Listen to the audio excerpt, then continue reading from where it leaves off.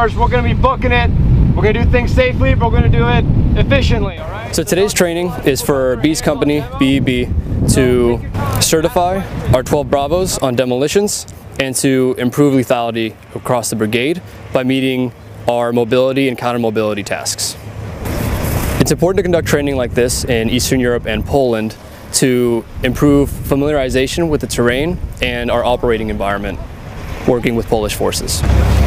This job entails a lot of pressures due to our operating environment and the complexity of the training that we try to conduct in order to improve our lethality across the brigade. Our team works well together due to our highly motivated soldiers and our NCOs that are experts in their field and are excellent in instructing others. None of this training would have been possible if not for my outstanding soldiers and the NCOs that lead them.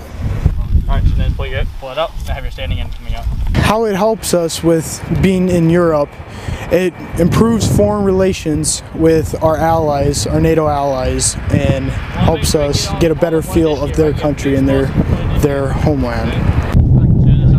It grows our confidence in our ability as 12 Bravos, and it assures and grows us into becoming a better unit.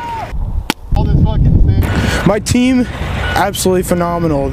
We work constantly. We start in the crawl phase and we work all the way up to run phase. I have great NCOs above me, teaching me, constantly training, and everything helps us run more smoothly when we get out here on the ranges. You sure?